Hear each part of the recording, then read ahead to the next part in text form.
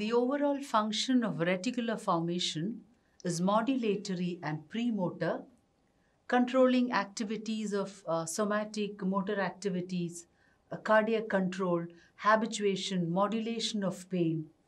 So now going to a better understanding of the reticular formation. What is this reticular formation? So the objective of the session would be the structure, connections and functions of the reticular formation along with the reticular activating system, the reticular ascending system and the reticular descending system would be done. So basically the reticular formation, it has got, I've told you, has modulatory function. It is basically a diffused mass of deeply placed and poorly defined group of cells. The definition of these cells is not very defined and they are basically defined. Since the areas are not defined well, you can call them as it is a diffused mass of deeply placed cells. And what is their extent? It extends from the upper cervical segment of the spinal cord, passing through the medulla, pons and the midbrain to the thalamus actually makes up the reticular formation. So cells, diffused deep cells without a proper definition. And you can see there are three columns which makes up the reticular formation. The midline raphe nuclei, the midline nuclear group or the medial nuclear group and the lateral nuclear group. So here you have it there, the reticular formation, the extent. You can see the cerebellum, the brainstem and the cerebral cortex. So here is a distribution. Can you see here the diffused group of deep cells? Here you have the lateral nuclear group here where you have very small cells, and then you have here the medial group of diffuse cells where it is larger cells, and then you have here the purple color one which is called as the raphe nucleus, which actually makes up the reticular formation.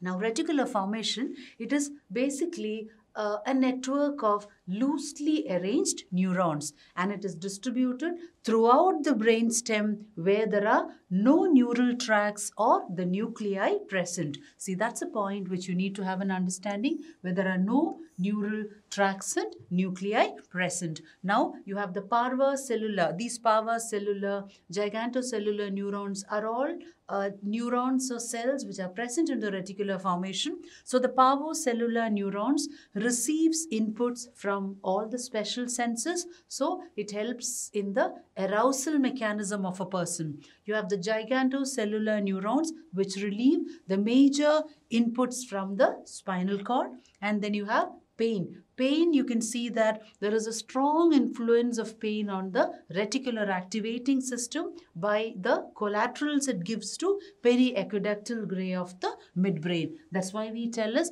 pain modulation is an important function of the reticular formation. So you can see all this divisions here, the mesencephalic reticular formation, the parvocellular reticular formation, the magnocellular reticular formation, the raphe nucleus here, the blue colored one, the gigantocellular reticular formation, the central reticular formation here, the brown colored one, the lateral reticular formation, the green color one, and you have the paramedian reticular nucleus here. So basically you look at this, you get an idea that reticular formation is a diffused mass of cells where, see this figure, you can see them at least defined, but in real, these diffused mass of cells are not very defined, which actually forms the reticular formation. Now, the inputs to the reticular formation, if you see, arise from different higher center. That means the efferent fibers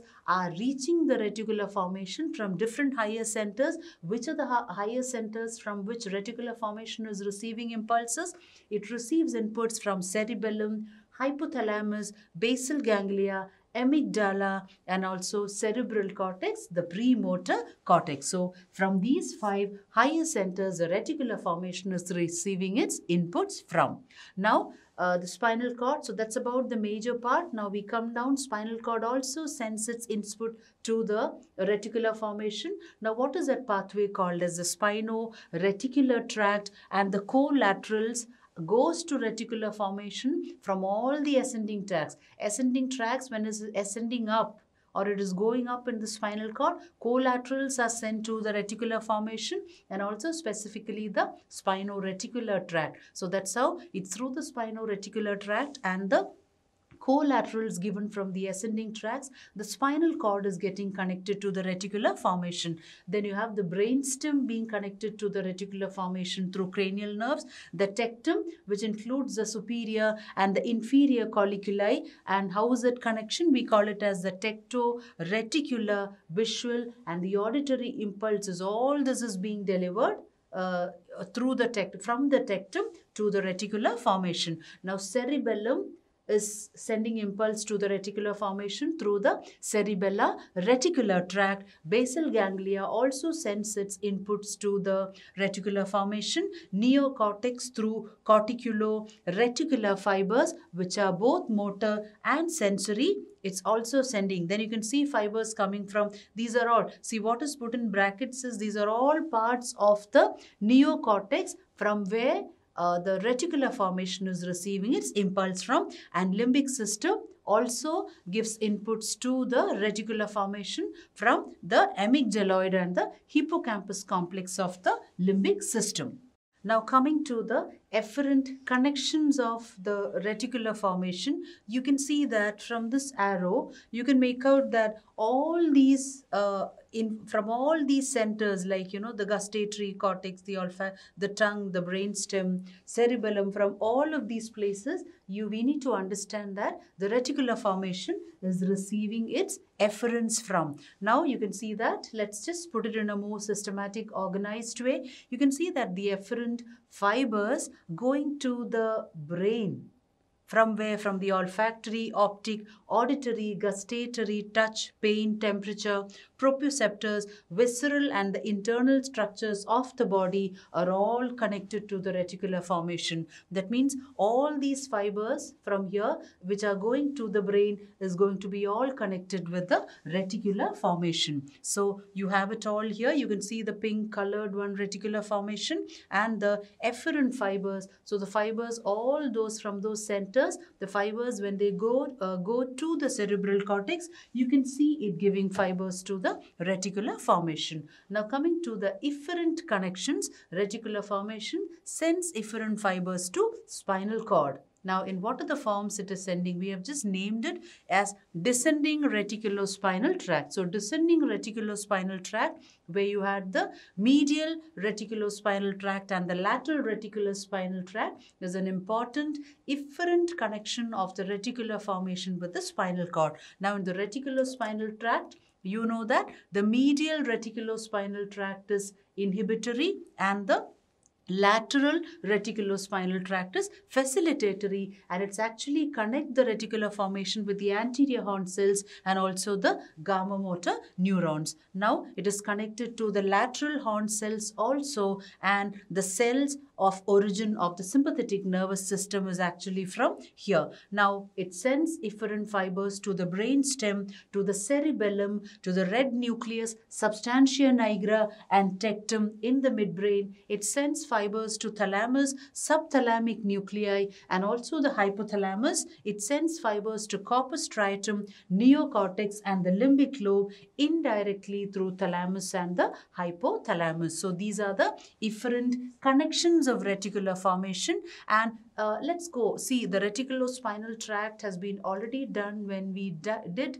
tracts in detail, but for a better understanding of the reticular formation, I'm just going to revise the reticulospinal tract. Now the reticulospinal tract, it's a main extrapyramidal motor pathway to the spinal cord, and the reticular formation of the pons and the medulla, it diffuses it profusely to the spinal cord from the reticular formation. It has got an autonomic control where the drive is from the sympathetic preganglionic fibers, and it see, basically these three are actually the functions of the reticulospinal tract. Let me get you a clarity on that. So the functions of reticulospinal tract, if you look at the autonomic control, drive to respiration, and maintaining the tone of the postural muscles. Now autonomic control, it is exerting, it's a drive through the sympathetic preganglionic fibers, and respiration drives maintained through the phrenic nerve, and finally the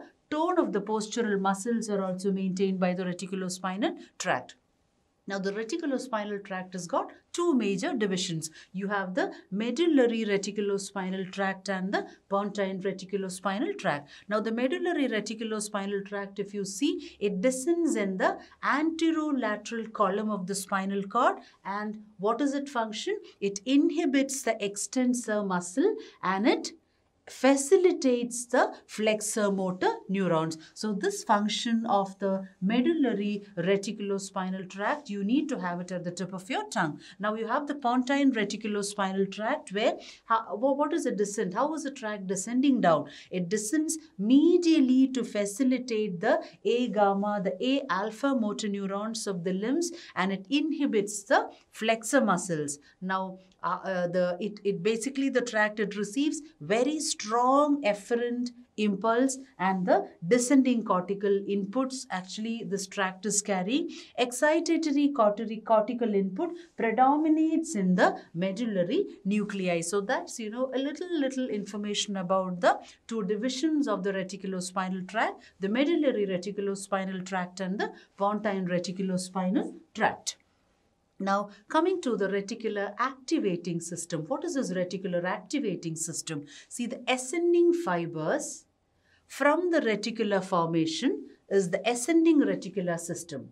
And it's an ascending reticular system, what we call as the reticular activating system. So, the fibers which ascends in the reticular formation, we call it as the ascending reticular formation or the reticular activating system, and the fibers which descends from the reticular formation, we call it as the descending reticular formation. So, this reticular activating system, you should understand, it is receiving collaterals from specific ascending pathways, and the most of the ascending pathways of the reticular activating system, you can see it relaying to the midline and the intralaminate nuclei of the thalamus. That means it has got very strong connections with the thalamus. Now, it's diffuse in various parts of the cerebral cortex, and some of the neurons or the pathways, you can see it is bypassing the thalamus. And this reticular activating system, if you look at, there is an interesting thing to be kept in mind. It is actually not involved in any modality-specific sensation. And the function of the reticular activating system, if you try to sum it up from all this, is it diffusely stimulates the cerebral cortex, and it is responsible for the consciousness and alertness of a person, which we call it as arousal. So this is basically the minimum things you need to know about the reticular activating system, which is actually the ascending fibers which are going from the reticular formation. Now we have the descending reticular system. The descending fibers are arising from the reticular formation, and this is basically happening from two large areas of the brainstem. You have the upper area and the lower area. Upper area, you can see, is spread over the pons and the midbrain, and that upper area, please keep in mind, it is actually facilitatory, and the lower medullary area, lower areas, inhibitory. There shouldn't be any confusion there. The upper area of this descending reticular formation is facilitatory, and the lower part of the descending reticular formation is always inhibitory. And basically the descending reticular formation is concerned with the regulation of the stretch reflex, and the descending fibers come from the raphe, magnus, and also the PAG is getting inhibited. The substantia gelatinosa of Rolando, and all this connection is happening to regulate the pain transmission. See, PAG is nothing but periaqueductal gray. So the descending fibers, which are actually coming from the raphe nucleus and the periaqueductal day, what is it doing? So I think there should be a gap put here. So the descending fibers coming from these two places is inhibiting substantia gelatinosa of Rolando. So now, because of this inhibition, see, because this is happening, and because of that the substantia gelatinosa is getting inhibited, what is happening? There is regulation of pain transmission being happening here. So how is reticular formation able to modulate pain or regulate pain? Is by actually, this is the point you need to have in mind. The descending fibers from the raphe magnus and the periaqueductal gray inhibiting the substantia gelatinosa of Rolando is that main connection where reticular formation is able to modulate pain. Now coming to the functions of reticular formation, first let's discuss the control of motor activities. Reticular formation, through the reticulospinal tract is regulating the posture.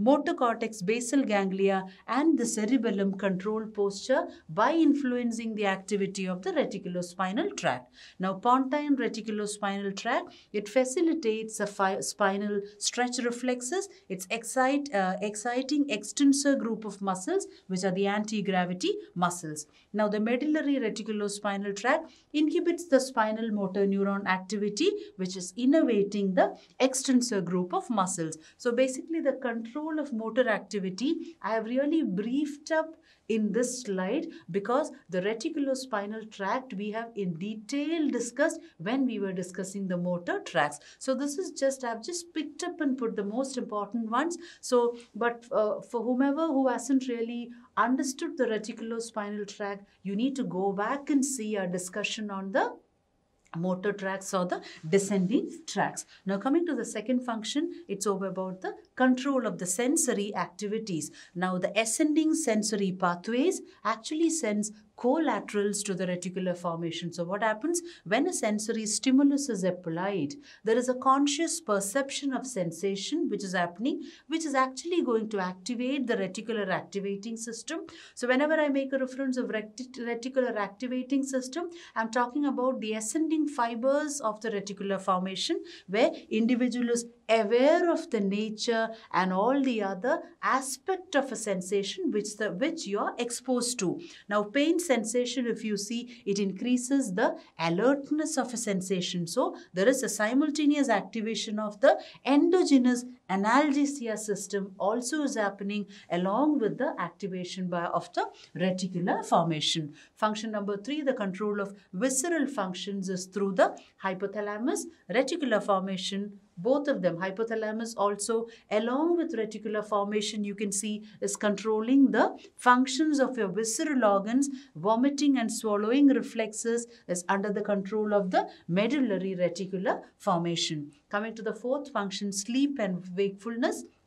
Fibers which are projecting from the reticular formation to the cerebral cortex via what? Via non-specific thalamic nuclei is actually making a person to remain in a state of wakefulness, and whenever there is a decreased activity of the reticular activating system, you know that sleep is induced. And whenever there is a damage of the reticular activity system, reticular activating system, the person goes into a state of coma. Now, let's see the effect of drugs on the reticular formation. So basically the sedatives and the hypnotics, if you see, they actually prevent synaptic transmission in the reticular activating system to produce these effects. For example, there is increased reticular activity under the effect of epinephrine, norepinephrine, amphetamine and acetylcholine, and decreased reticular activity happens with